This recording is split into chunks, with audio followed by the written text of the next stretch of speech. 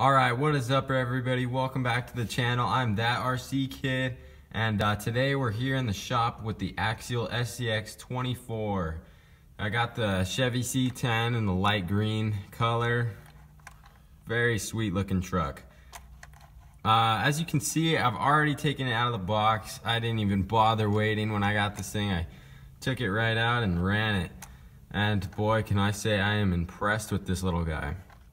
So here, starting off, it only has two little body clips. You pull them off, and it's got this neat hinge system. Body opens up like this, and it exposes all the goodies. So here, as you can see, a little LiPo battery. It's a 2-cell, 7.4 volt, 350 milliamp hour, 30C LiPo in there with the Axial AE6, built-in ESC and receiver.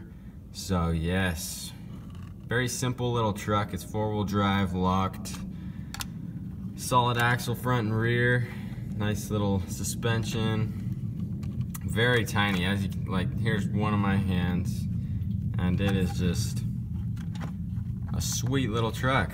I'm just really happy with how they did this.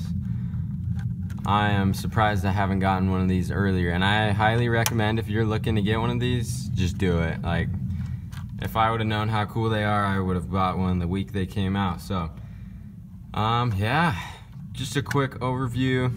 It's completely stock. I'm gonna leave it stock just till things start to go out, but yeah, it really doesn't need much. I went with the stock Chevy C10, and just because mainly I like the way it looks sweet. And two, they have the best stock tires. So these are mini BF Goodrich. I don't know if you can read on the sidewall right here or something. It says BF Goodrich on Method wheels. So sweet little rig. Not much to talk about, but I've already taken it out and got some footage for my first run. I will throw some of that footage in here in a second. But yeah, I'm really happy with this. Highly recommend it to anybody in the market for a micro crawler, and you will not be disappointed. That is my first impressions video.